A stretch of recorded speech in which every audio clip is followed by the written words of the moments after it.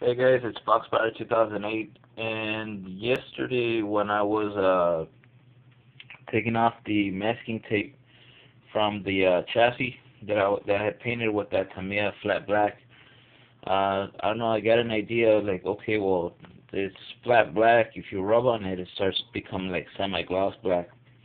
So what I was gonna do with the masking tape was mask off the areas of the chassis and then paint it with the semi-gloss black.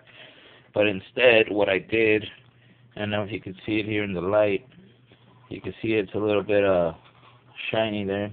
Some of the parts that I did, what I did there was I took the Q-tip and I, rubbed it until it gave it a little bit of shine to it, the flat black. And it came out pretty good. I mean, you can see the contrast on there between the flat black and where the parts where it's a little shinier. On the chassis itself, it's some detail to it. I still need to do a little bit more, especially on the gas tank there.